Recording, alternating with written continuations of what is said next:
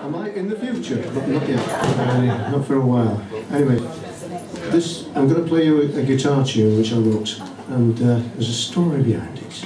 There's a story behind all these things this afternoon.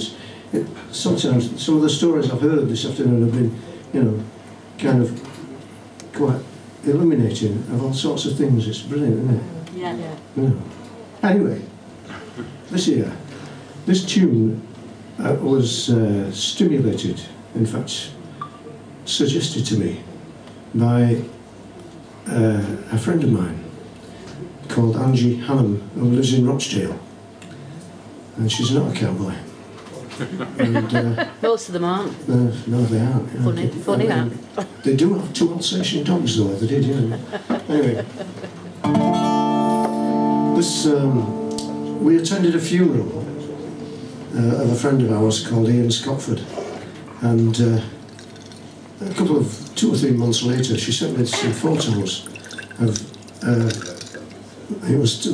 which were taken in the beer garden of the Postgate pub at Acton Bridge. No. There's a lot of travel involved in this story, and the picture included Scotty, Ian Scottford, whose funeral we'd been to, and also 2 other people who were joint friends of ours who had also died in the meantime. And in the picture, there were 2 people she didn't know who had also died, Jim Wright and Martin Nesbitt were in the picture as well. They were all together, we were all together, you know. And so I thought, bloody hell, you know. And she entitled the photographs, she had 2 photos. The title of the photos was Absent Friends. So I thought, Good title. Yeah. As you do. So I wrote a little tune called Blues for Absent Friends. And it doesn't have any words to it because it's a tune. But you can sort of think